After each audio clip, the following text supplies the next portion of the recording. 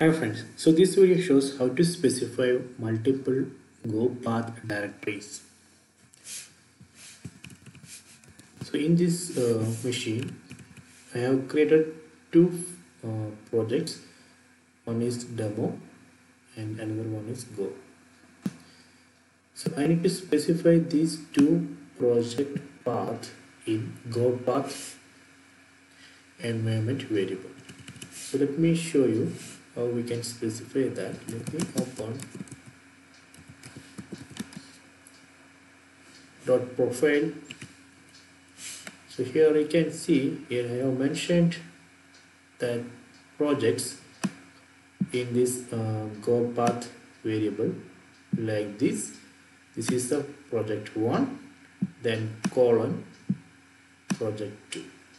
So this way we can specify multiple GoPath directories. Just use this colon. So project 1, then project 2.